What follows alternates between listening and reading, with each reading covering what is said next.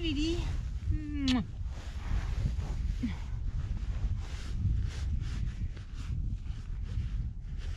The gloves are coming off and are staying off, even though it's still pretty chilly. It is April 17, 2020. Covfefe pro tip. If you don't want anybody to know what you are doing, don't do it. It's very simple. If you don't want anybody to know what you are doing because it is embarrassing, because it doesn't make you look good, because it is something that you would rather hide, don't do it. It's that simple.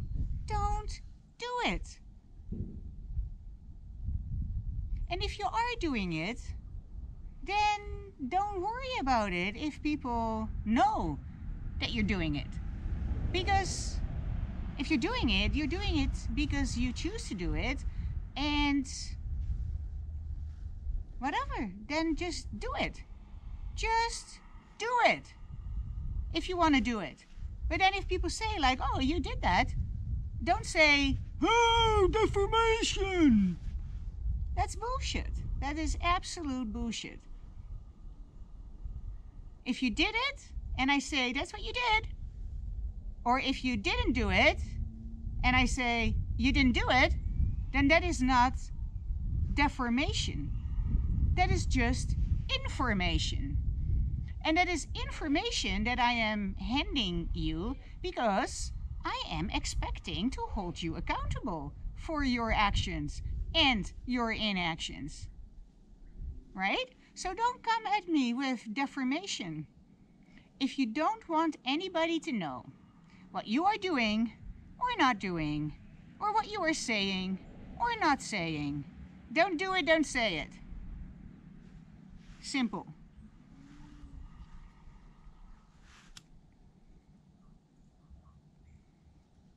Transparency is a very, very central theme in the Covfefe revelations. It's not 420 yet. I think it's 320, as a matter of fact.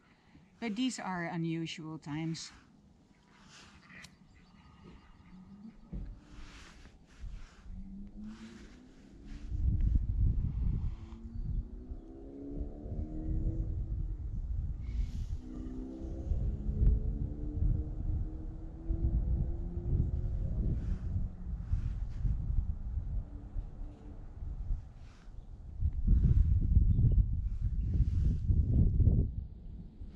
We grew this stuff in our garden, our previous garden at our previous farm.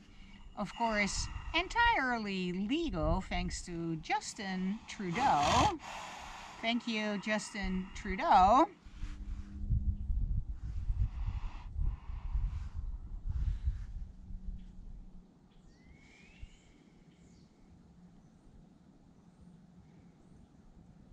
And thanks to Justin Trudeau, I can be completely transparent about my intake of cannabis.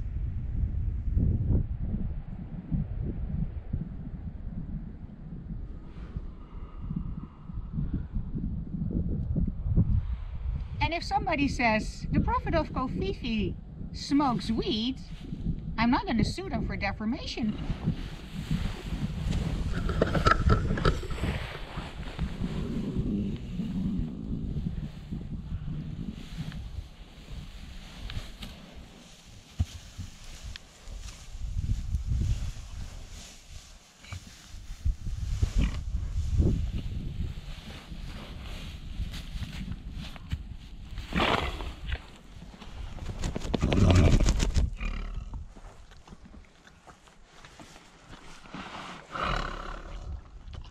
What did she do with my gloves?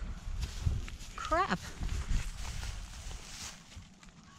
What did she do with my gloves?